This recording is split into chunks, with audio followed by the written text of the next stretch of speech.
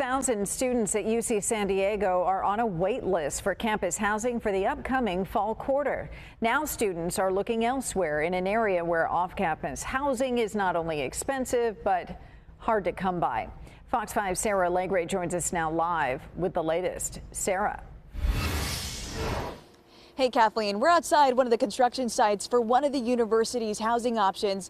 Now this project was originally set to open and be in place by the beginning of the fall quarter, and that's September 25th, but this project fell behind schedule. It was delayed. So this is one of the reasons why students are forced to look elsewhere, either outside of the La Jolla area, which can make for a long commute to and from school, but also within the La Jolla area, which we all know is to be on the relatively pricier side, and two, they have little to no time left to spare.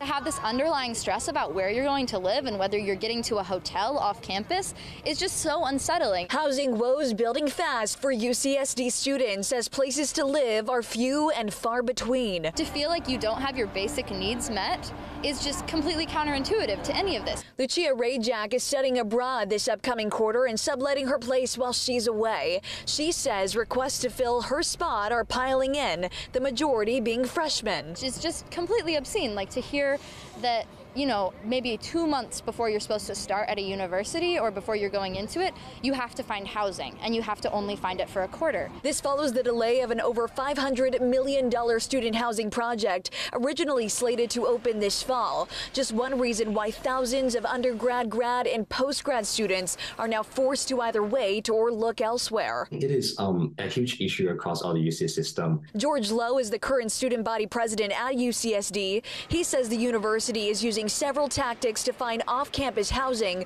until the winter and spring quarters. Some of the students will offer winter contracts, which means they will be seeking some off-campus housing resources over the fall quarter. According to the USD housing portal, residents in San Diego and La Jolla will host students for a lower price in the fall, but a student must agree to stay for at least 90 days. Quarter is roughly 10 weeks, so that means you're going to be stepping into finals when you're forced to move.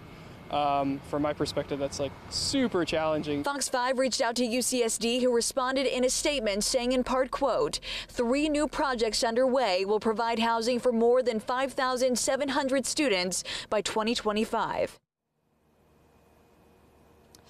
Now, if you're a parent of a student or a student looking for additional housing, we do have some resources for you linked on our website.